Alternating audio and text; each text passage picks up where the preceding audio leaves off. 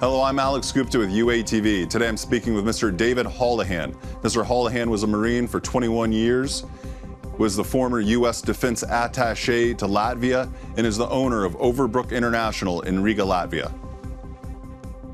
Hello, Mr. Holahan. Welcome to UATV. Thanks, Alex. Great to be here. Let me ask you, how much of a threat, a security threat, does Russia pose to the Baltic States? Well, abstractly speaking, Russia is obviously a huge country with a massive military, which sits right on the border of the Baltics. So if you disregard what their intentions are, then of course they're a security threat to the Baltics. If you take in consideration the activities of their security services and their military, they are very provocative and very aggressive in their behavior. They conduct unannounced military exercises with no notification to the Latvian government, and they continually interfere in Latvian domestic politics and continually interfere with their intelligence services in Latvia. So, you know, those are all indications that there is a risk. Whether Russia intends on actually acting on those risks or those capabilities is a different question. Are they involved in cyber warfare in the Baltic States, in Estonia, in Latvia? That's actually not even a question. I mean, there's numerous studies done showing the trolls in St. Petersburg.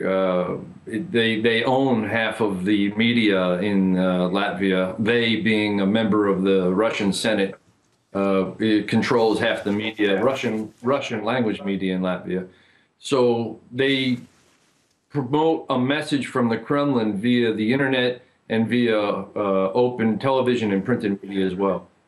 Are the Baltic state governments doing enough to fight Russian propaganda?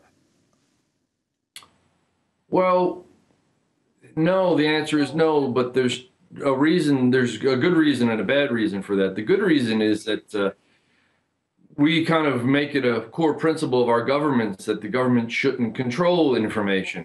So it's difficult to fight negative information in the media when you're a Western government, when your policy is that the government itself should not produce media information or influence the media information. So that's the good reason. The weakness in the Baltics, particularly in Latvia, is they do nothing to explain to people or to expose what the Russians do. So instead of countering Russian propaganda, which they probably couldn't do because Russia has a much bigger budget for that and many more people doing it, they should spend a lot more time and effort trying to expose the Russian propaganda to both their own domestic audience, but more importantly, to international audiences in Germany, France, Spain, the United States in particular, to explain to people what's going on. I want to ask you, you were a Marine for 21 years, you know a lot about U.S. foreign policy.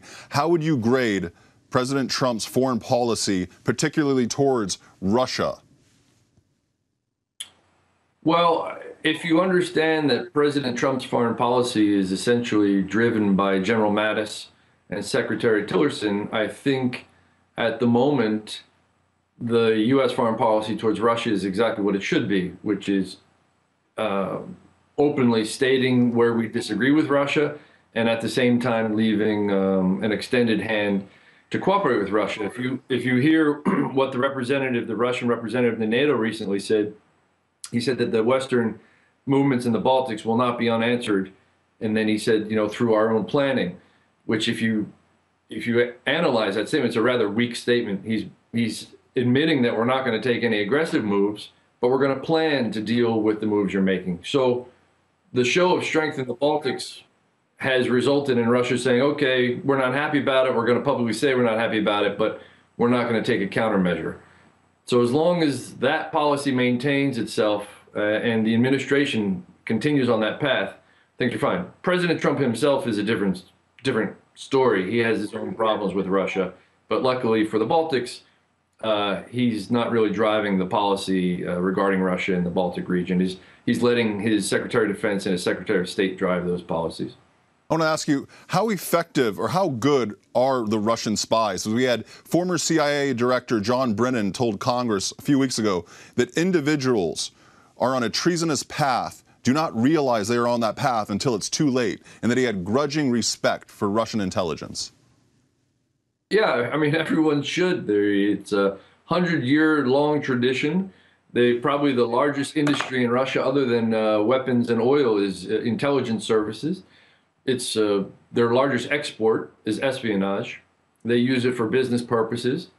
And I mean, unfortunately, Americans are simply too easy to manipulate and exploit because our security services are far less active in our country. So we don't have this this kind of tolerance built up to be careful when we're dealing with security services. So Russians are very good at many things they do.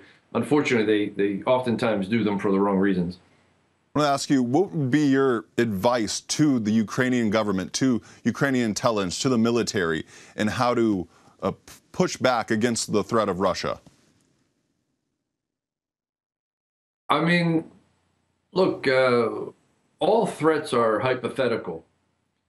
So the way to push back against the threat of Russia, I'm sorry, if I understood you correctly, you mean specifically in Ukraine or in general? And specifically in Ukraine. Well, boy, that's a tough question because many people think that the only way to push back against the threat of Russia is to empower Ukraine to defend itself and protect itself. The question is, what's the right way to do that?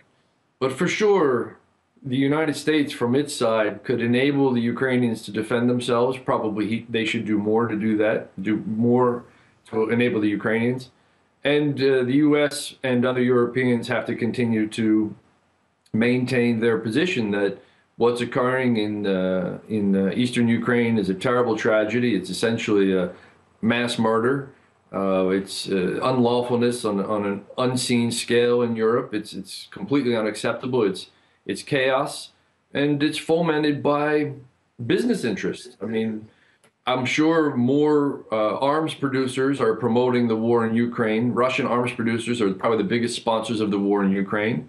The intelligence services are capturing Ukrainian businesses and using them to line their pockets. I mean, it's almost impossible to say that Mr. Putin actually has control of what's going on there. I think the guys that work for him have control of what's going on there, and they're just doing it to make themselves wealthy. So it's not really a Russian foreign policy. It's more like the wild, wild west or the wild, wild east, unfortunately, for Ukraine. So how you get that under control, state to state, I don't really know. It's a very difficult situation because it's a stateless, chaotic environment. So do you think that's interesting? So Putin, the Kremlin, may not have as much control. Do you think that's on both sides, on the Ukrainian side and the Russian side, that you have arms dealers, oligarchs, people making a lot of money from this who are really controlling it? Well, to a large extent, I think both the Ukrainian and the Russian side are unable to control the actions on a day-to-day basis of the people involved in this conflict. Yes, absolutely. Going back to U.S. foreign policy, what could the Trump administration do to improve, its tactics, what it's doing in East Europe, especially with regard to NATO? Well, at the level of the executive, at the level of President Trump's staff, Secretary Tillerson and General Mattis, Secretary Mattis, there's no improvement. Those two guys are superb experts. They are internationally savvy. Secretary Mattis is a brilliant, honest, hardworking man who will always do the right thing. I happen to believe that Mr. Tillerson is the same. So I think they deserve our full confidence. What Mr. Trump himself has to do is overcome his blunders, political blunders, his international blunders, his absolute inability to get along personally with the leaders of our allied nations. The guy has made it almost impossible for the people working for him to achieve their results. I mean, I think they essentially have to ignore what he said or done because he hasn't said or done the right thing often at all.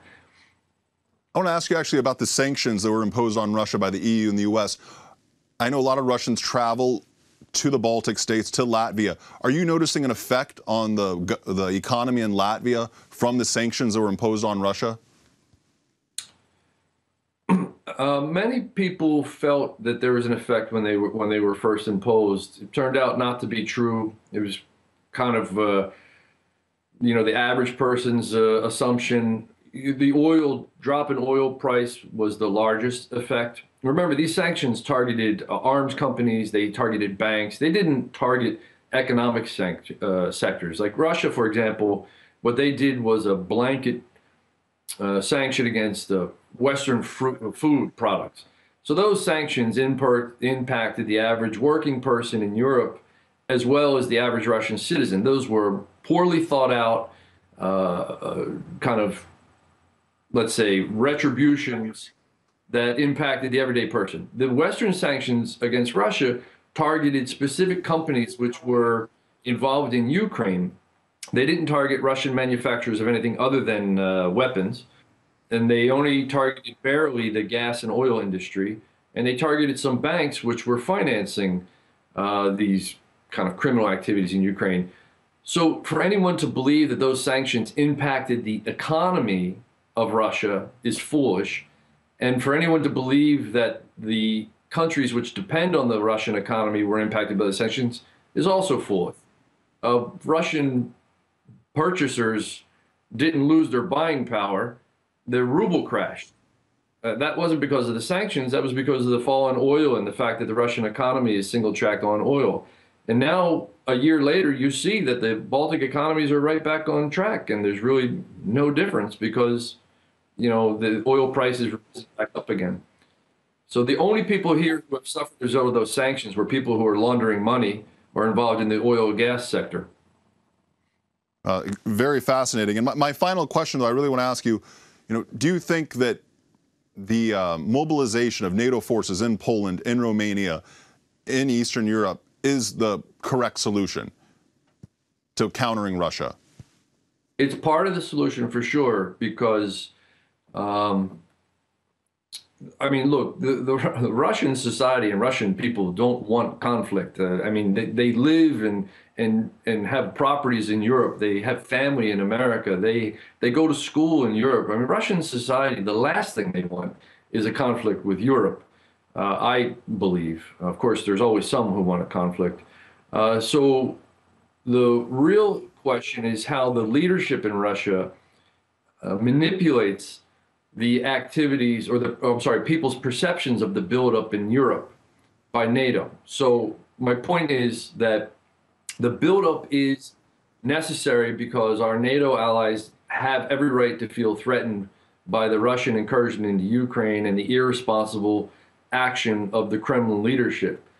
But at the same time, the United States and NATO have to go out of the way to have a kind of open campaign for those Russians who are part of Western society, who live and work in Europe, who live and work in America, to understand that none of these activities are actually aimed at the nation or the people of Russia. These activities are named or targeted against the oligarchs, the business interests, the criminals involved in surrounding the Kremlin, who use chaos and conflict and violence to achieve their further economic goals. Well, this has been a really fascinating and informative interview. Thank you so much for joining us today, Mr. Holahan. You're very welcome. My pleasure. Cheers. I'm Alex Gupta with UATV. I was speaking with David Holahan. He is former Marine for over 21 years, the former U.S. Defense Attache to Latvia, and the owner at Overbrook International in Riga, Latvia.